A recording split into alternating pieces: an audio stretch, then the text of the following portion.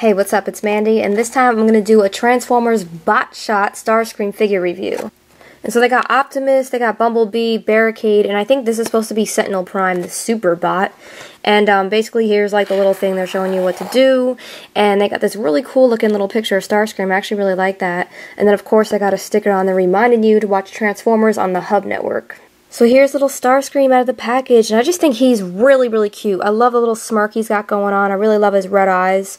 And he's kind of cool looking. And it's cool because he's only like a few bucks, so he's the kind of toy, like, if you want to play with him or mess him up, it doesn't really matter because he was a few bucks. So it's kind of cool. And the whole concept of this thing is it's got this little, like, rock, paper, scissors type of thing right here. And so you flip it. Yeah, there you go.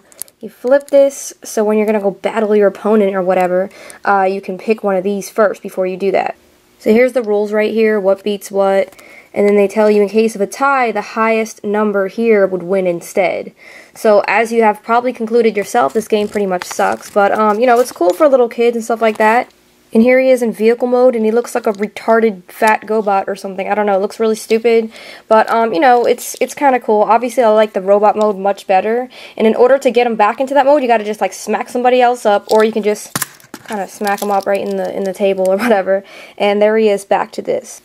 And I noticed he got the Bayformer feet going on right here, and he got like really visible screws right here, so that's kind of whack. But otherwise, you know, like if you're a Starscream fan, I would say pick him up, and other than that, you probably would think he sucked. But you know, he's kind of cool, and for a few bucks, why not? So thank you guys for watching. I got more stuff coming up. Peace.